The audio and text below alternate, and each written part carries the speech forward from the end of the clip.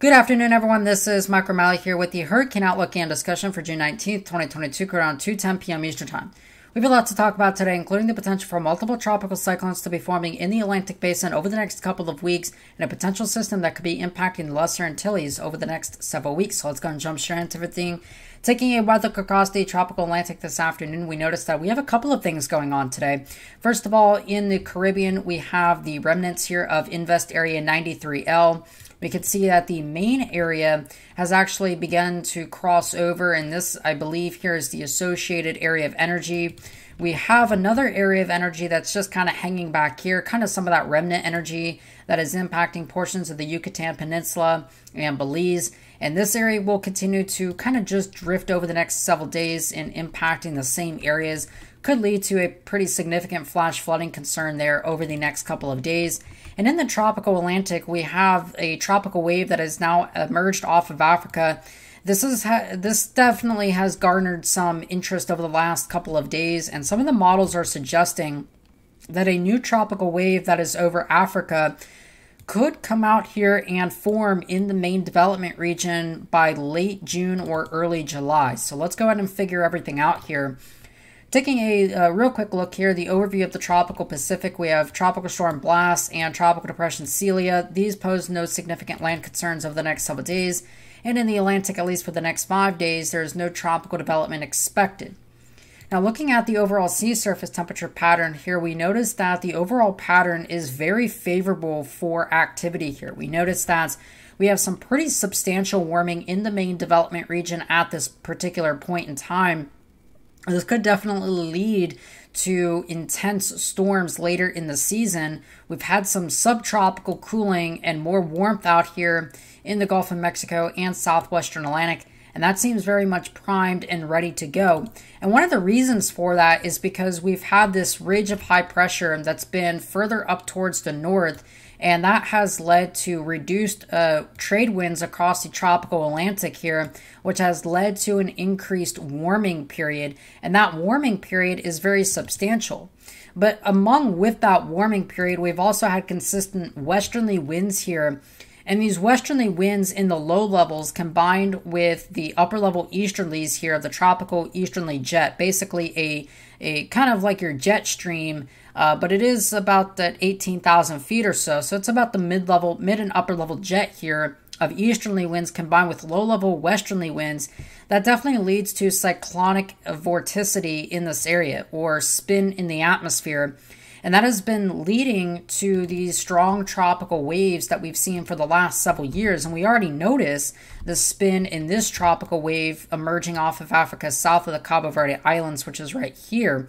So this is certainly one of the favors that these low-level westerly winds are doing. These are helping to spin up areas of low pressure, and that certainly gets the ball rolling for what could be a very, very historically active 2022 Atlantic hurricane season. Now, if we look in the upper levels here, this is the CFS, the Climate Forecast System, the 500 millibar potential anomalies here on basically looking at the strength of the ridge in the middle part of the atmosphere. And what we notice if we roll this out through August, September, and October, our peak months during the hurricane season, we notice that we have a stronger than normal ridge up here in the North Atlantic here, and this is very important for us several reasons. A stronger ridge up here to the north allows for storms to be pushed further and further west here.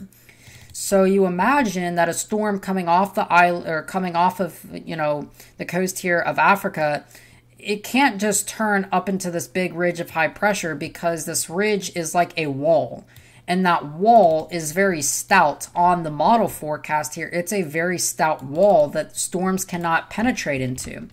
So they're basically forced westernly, and that definitely increases risks for the Caribbean and this entire area. This certainly gives those enhanced risks for landfall potentials and the potential for more tropical cyclones and more hurricanes to be impacting the land. And so that's why I really think that this year there's a very high potential of seeing, or certainly a greater than average potential of seeing a hurricane, especially a major hurricane, impacting portions of the islands or somewhere within the Caribbean And then there's also a pretty substantial threat here of systems in the Gulf of Mexico, especially in the central and eastern Gulf of Mexico, I believe is where we could be seeing a pretty substantial threat. And then in the southwestern Atlantic basin as well, towards the Bahamas and Florida, I definitely think there's certainly that potential for a greater than average chance of seeing a lethal tropical storm, if not a hurricane in this region. And then out here off the coast here, there definitely could be some land concerns all the way up and down the east coast this year from potential systems that might recurve around that big, high pressure that's sitting up here in the upper levels. Now, there's been talk about what could be coming down the road here, and we're going to transition now to the model forecast for a potential system in the main development region, potential tropical cyclone that could be forming in the MDR here by late July, by early, July, late June, June into early July. And I do certainly believe that could be a possibility. So if we look here at the GFS, this is the 12Z run, the 850 millibar vorticity, or the spin in the atmosphere at about 5,000 feet off the ground. And for context here, again, we want a storm. If we're going to have a storm, we want it to look like that. Okay, that was hurricane blast a couple of days ago. All right. So on the GFS forecast, we actually noticed that there's a system that tries to spin up here in the short term. That's not going to happen. That's just likely GFS doing GFS things. But we notice in the long range here that we actually do have a tropical wave. This is late June here. So this is June 29th. There's a little bit of a signal of a tropical wave here. You can kind of see those kinked isobars there, or lines of constant pressure. Basically, this indicates to me that we do have a tropical wave in this general vicinity. Now, if we take a look here at the upper level environment, we do have some pretty strong upper level winds cutting across this area, although they generally are sort of in line with the overall trade wind flow. There's no screaming westerlies in the upper levels out here, so that certainly is a positive thing. And there certainly seems to be some moisture with a potential system down here, but look at all this dry air that is to the north that is kind of lurking, and that does kind of get surged into this region here. Now, on the European forecast, the 0Z Euro, it certainly kind of doesn't really suggest much until it gets to the islands, where here towards the Windward Islands, we see a potential storm that ends up developing, and that actually continues in the long range, and that continues into the Caribbean. We saw this semi sort of thing similar to Elsa and Brett. Brett, of course, was in 2017, and Elsa was last year. I believe it was last year. But this certainly has that potential feeling of a Brett or potential Elsa type repeat here on the Euro. And if we look at the upper level environment on the Euro, it actually is a little bit more favorable on the Euro. There actually is somewhat of an outflow pattern here on the Euro. Of course, this is the longer range. This is 216 hours. So this is late June here. But it definitely goes to show some interest here on the model that we could be dealing with a tropical cyclone approaching the Lesser Antilles here by late June. And on the forecast here, on the ensemble forecast, this is the GFS ensembles. And we noticed that even on the ensemble forecast, this is 210 hours, so this is not extremely long range. This is by 2 a.m. Tuesday, June 28th. And we noticed that in these red areas here, these are potential areas where we could be seeing a storm. So all of these areas indicate, all of these numbers indicate where a storm could be. And we definitely see that a storm could be approaching the islands here within the next couple of weeks. And that's certainly not something that I kind of throw out there. There's definitely model support for it. I mean, and if we look here at the European ensembles, curiously enough, look at the Euro. Semi the sort of same thing.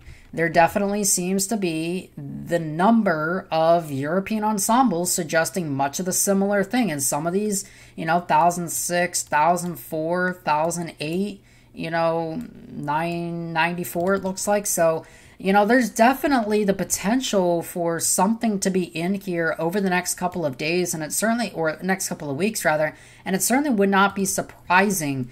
The one thing that this does have going against it is really the fact that we're going to be having some dry air up to the north, And that dry air off towards the northeast, and that dry air could be surging in on the system and potentially limiting the amount of, convection this can generate.